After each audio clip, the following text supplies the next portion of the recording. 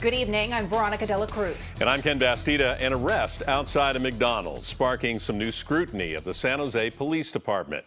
KPIX5's Len Ramirez is live at the parking lot on Santa Clara Street, and he just got some new information about the officer involved. Len? That's right, Ken. Late-breaking information from the San Jose Police Department. The officer primarily involved in the video you are about to see has been placed on administrative leave pending an internal affairs investigation of this incident. Seconds into the video, the officer is seen kicking a woman who is on her knees. He then tackles her while a partner points a gun. A passenger and children in the car can be heard crying out. Then bystanders start shouting at the officers. The first officer handcuffs the woman behind her back and then drags her across the pavement face first. If anyone wanted a prime example of use of excessive force by a police officer, this incident is one. Don't get all into it.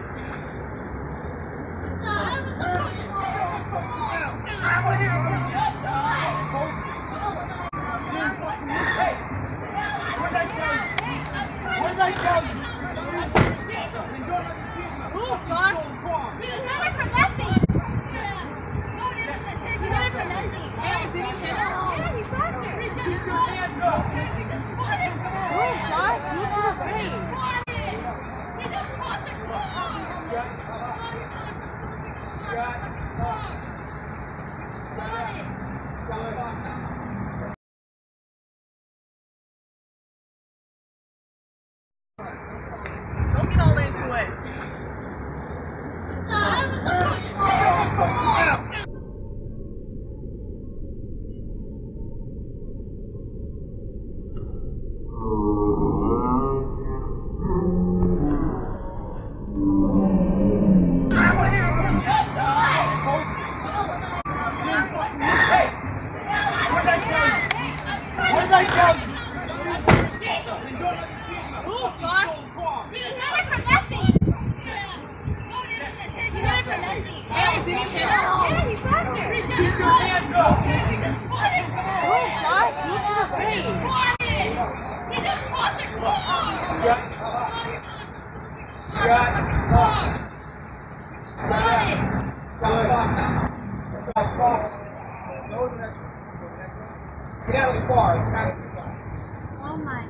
That's fucked up shit.